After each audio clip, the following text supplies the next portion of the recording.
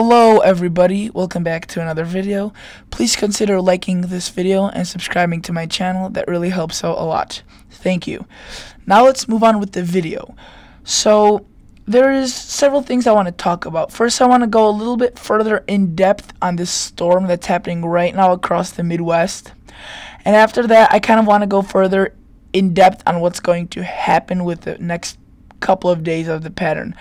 So overall, there's going to be a very active period of several snowstorms happening across the country, some even going into areas like southern Missouri and Tennessee and Kentucky. Even Virginia and North Carolina, those areas could see some snow. And other storms are just going to be weaker but further up north. So let's get right into it. Also, guys, I tried yesterday making a video for you with this storm. It was supposed to be purely dedicated to this storm. However, of course, YouTube video editor, or like the thing where you trim the video, couldn't do anything for me. So I looked for maybe 5 or 6 hours, couldn't find a single video editor without being a scam or costing me over like $30. So I think I found one, but it still might not work. So if you see this video, honestly, I'll be really happy because that means that it worked. But if you don't see this video, which you won't know, then obviously it didn't work. But let's get right into it. So you can see this storm will have some background snow for cities like Chicago, Milwaukee, because most of the day has been quite warm. But on this side in Ohio, Indiana, across the cold front, there is a lot of severe weather. I mean, tornado warnings, severe thunderstorm warnings, tornado watches, severe thunderstorm watches. There is a disaster going on with all these thunderstorm watches. And you can see the snow wraps around, but then it does gradually weaken off and move off, and you can see that mushroom shape. Tell me that does not look like a mushroom. The stalk right here, the head right here made out of the snow. That is a typical spring-like storm for the Midwest.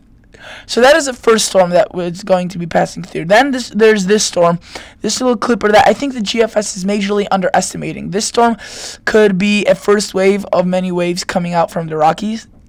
And this wave will bring, I think, couple of inches to areas like Chicago, Michigan, Wisconsin, Madison, Wisconsin, Grand Rapids, Michigan, and these areas could see quite a bit of snow from this because this little system won't be too large. However, it will have some heavy snow bands with it, so that could leave a couple of inches of snow behind. But the main story is this giant right here, this April storm. Look at that. I mean, heavy snow on the front, on the north side, heavy rain on the backside, and you can see this is like southern Indiana, southern Illinois, so this is really far south for nowadays, and this will just clobber the mid-Atlantic region like Washington, D.C. and Virginia. And the reason why I'm getting concerned for this is because the weather models have been showing this for several days. However, there's still a lot of disagreement when it comes to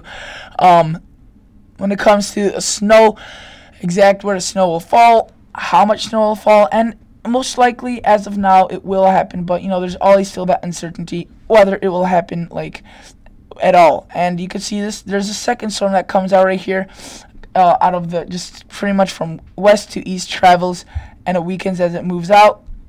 And that's how far the GFS goes with this model run. So I'll take you back to the old model run. You can see very similar, same storm, and that's pretty much going to be it for probably winter, because then after that it just warms up and big spring storms with rain.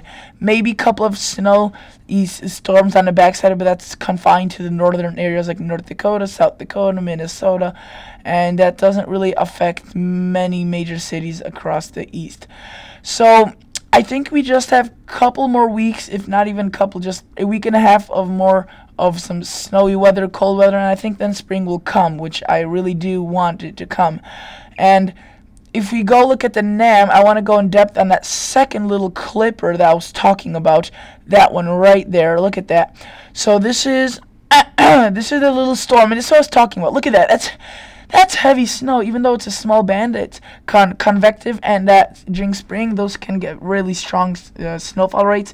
That passes through, and it goes through areas like Michigan, New York, northeast before it weakens. But then this is the second storm, which NAM thinks will be further north than the GFS, but you could still see that they're all agreeing that something will happen. So this is definitely something we'll need to watch. Let's go to the European model. Let's see what it says on this. Let me zoom back into the country. So this is the first storm. You could see if you move this forward, it wraps around, hits areas like Chicago with some snow. And by the way, if you're wondering, anywhere where you see the shaded color is snow. Anywhere you see just green and blue, that's just plain old rain. So you can see that affects us. The European model has this little system going, also very similar path to the NAM, so we'll definitely need to watch that. But the second system, the European, is more agreeing with the GFS, which is definitely showing us something. If the two biggest weather models are agreeing, then that definitely shows us. And look, it's even agreeing on the third storm. So there's actually quite a bit of agreement with these storms, and that's why I have a high confidence that this will happen. And let's go to the Canadian model and see if it's agreeing with all these storms. You could see here's the first storm agreed, second little storm agreed, third storm agreed, and fourth storm agreed.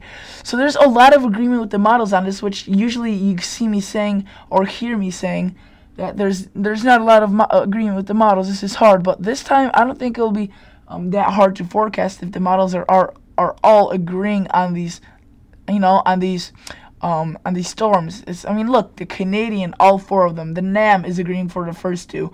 The European and GFS are all agreeing on the same one. So this doesn't happen that often in meteorology, and I'm surprised because spring storms are usually unpredictable. But I guess in this case, it seems as if there could definitely be quite a bit of snow. And if you're wondering how much snow will fall, just look at that. That is quite a bit of snow according to the CMC model. Let's go to the GFS. I'm fairly certain, yep, very similar story. This very heavy snow band right here to the north and one here to the south. Yeah, so let's go to the 12 one and see if it changed. Yeah, not that much. I mean, it changed a little bit, but there's a lot of agreement that there will be plenty of snow for the north. So this is definitely something we'll need to watch, and we'll need to continue forecasting. If you're wondering about the temperatures, 2-meter temperature shaded. The GFS, after these couple of storms, you could see there's the 30s, but look at that. Did you see that? 60s. Anywhere you see yellow is above 60, and those 60s become much more prevalent. I mean, you can see there's still going to be probably a couple of cold shots, but wow, like, it's going to warm up quite quickly once the cold air stops invading, mainly after this week and a half. So I just want to show you the radar of the storm that's happening right now, just to give you a little update. So this is supposed to wrap around. I'll show you that the future radar isn't that well forecasting. You can see it's putting it more south than it actually is, but this is how it's supposed to go. It's just supposed to shift down and hit areas like Chicago, Elgin, Kalamazoo, Elgin right there, Kalamazoo, Lansing, Flint, and just passes through. But this is the thing, guys, there's many storms that have happened like this and they were supposed to curve around and bring us snow. Most of those don't happen, so I have very low confidence whether the snow will even occur. So hopefully you guys enjoyed this video. Stay tuned for more updates on the weather on my channel. See you guys in the next episode.